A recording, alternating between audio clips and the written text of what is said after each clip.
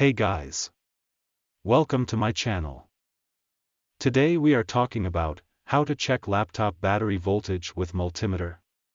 A multimeter is a very versatile and essential piece of equipment for any electronics enthusiast or professional. While its primary function is to measure voltage, current, and resistance, it can also be used to test the health of batteries.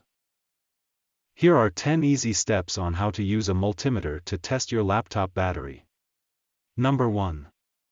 Need to gather the following supplies. Number 2. Use the screwdriver. Number 3. Connect the red. Number 4. Setting the multimeter.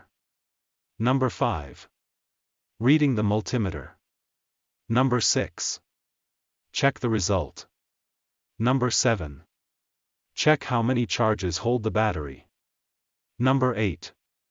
Check the battery voltage. Number 9. Note how quickly the battery drains. Number 10. Note how long the battery work. I hope you guys found this information helpful. And I would love to hear in the comments below, and I also wanted to remind you that I have a website. You can visit for more information, and please subscribe my channel. Alright, if you enjoyed this video, don't forget to give it a thumbs up, hit that subscribe button, and thanks for the watching.